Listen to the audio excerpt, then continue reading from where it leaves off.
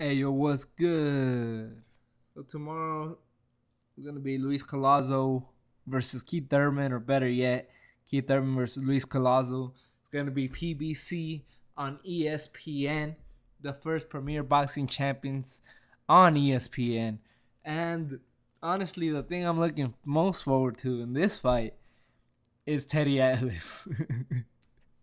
uh, I was kind of upset that Friday Night Fights is no longer a thing, and I'm still upset about that because it will no longer showcase like up and coming stars and hard nosed veterans like Darnell Boone, or stars like Lundy, Carlos Molina, Sergio Mora, Brian Vera. A lot of these guys got their starts on ESPN on Friday Night Fights, and Darnell Boone has a few fights on ESPN too. Also, Willie Monroe, he was an ESPN fighter, won the Boxino tournament. So that's why I'll miss that, showcasing lower level of the boxing scene. Of course, well, I don't know, even if of course, um, perhaps PBC on ESPN will be viewed more. I believe that it will because they got bigger names. But that's my problems with Al Heyman buying off. I think he bought off Friday Night Fights. That's unfortunate for me. But at least we got Teddy Atlas, who was never held his tongue for anyone, and I do not expect him to hold his tongue for Al Heyman. So if he sees a mismatch and he sees a fight he doesn't like, I expect him to rant. If he sees a decision, I expect him to rant. I hope, and I hope Daddy Garcia gets another robbery win against Paulie Malignaggi, just to hear uh, Teddy Atlas rant, man. Oh, and yeah, and that's what I'm most looking forward to. Teddy Atlas is one of the most knowledgeable people in boxing, and if you don't believe that, do your history. He trained the young Mike Tyson. Shout out to young Mike Tyson for grabbing his sister's butt. So, Teddy Atlas is a G, man. I don't know how he got that scar on his face, but I'm sure it's from being a G. Leave your comment if you know what why he has that scar, man. Damn, 3 minutes on that. Okay. Okay. I do see this as a mismatch. I know Collazo is a veteran, a hard-nosed veteran. It's only been knocked out once early in his career, and he does have close decision losses against Berto and Hatton, but I think he is over the hill. He did have a fight, I believe it's in March, but wasn't in the competition as a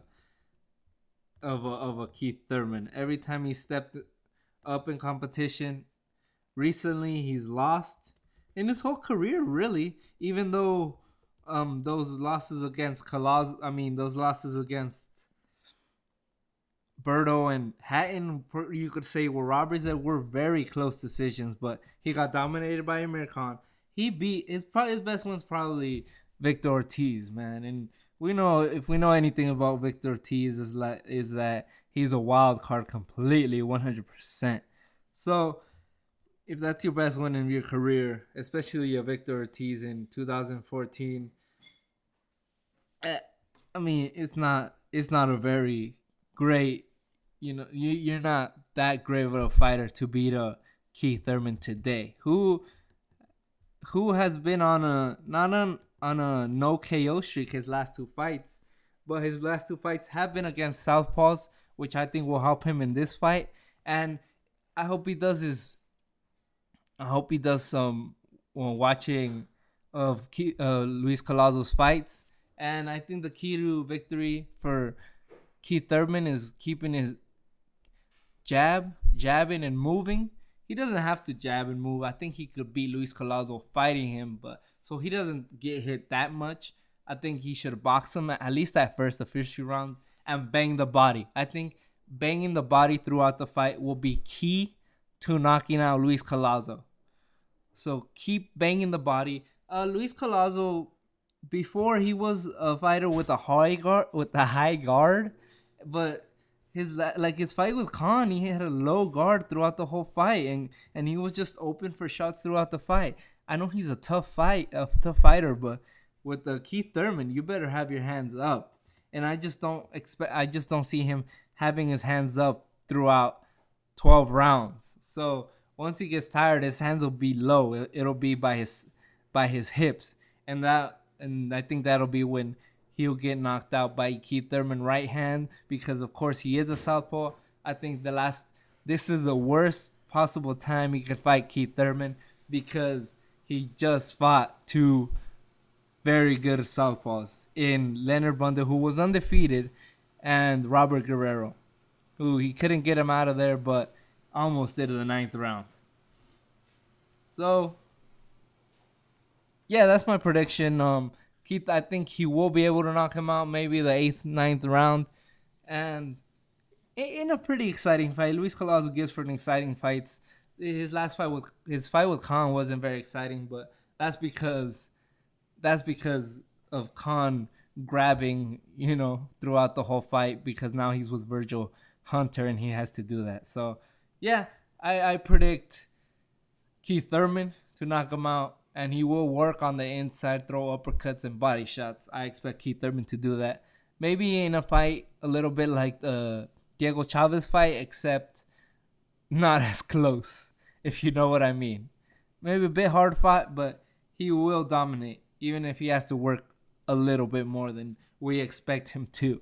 Anyway, shout outs to the whole YTBC. Shout outs to Cigar Boxing, who is from that area of Tampa, Florida. Shout outs, brother. Hope you have fun at the fights. And yeah, thanks everybody for watching. What are your predictions for this fight? How do you guys see it? And what are you most excited for on this tomorrow night? Oh, and also Hank Lundy versus Mauricio Herrera. I think that's the most even fight of the two, and that could even steal the show, because even fights are better than one-side dominations, even if you get a knockout in that one-sided domination, like I said. On that fight, you got Hank Lundy, who's a hard hitter, but he's slower. But you got a good boxer, puncher, volume puncher. He could box. He could work on the inside. You got Mauricio Herrera.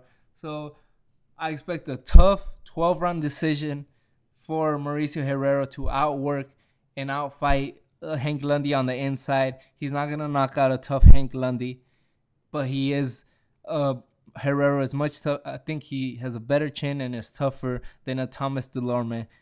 But I'll say that he is as good as a boxer. He just doesn't have the body type that Thomas Delorme has to use his reach. But he could outbox Hank Lundy, but Hank Lundy will make it tough for him. I expect Herrera to win in like a 7-5, 8-4 type of fight, if he doesn't get robbed, which I don't think he will, because Hank Lundy is not a star either. So yeah, we got 2 very good fights tomorrow. One with the star, a future star of boxing, and another one with 2 seasoned veterans. That's in a crossroads fight that could steal the show tomorrow, which I'm picking Herrera, who's the uncrowned champion at 140. By the way, he should be the lineal champion right now. He should have been the one fighting Lamont Peterson, or if they wanted to make that fight without any titles, then they should have done that. But Herrera should be the champion at super lightweight right now. He should be the champion at 140, as we all know. So hopefully when Danny freaking leaves the division, he could let all the real 140-pounders fight, like Lucas Matisse, Victor Postol. Anyway, yeah. Thank you again for watching this. What are your thoughts on tomorrow's fights? Herrera versus Lundy and Thurman versus Luis Collazo. Please leave your thoughts below and have a great day. Peace.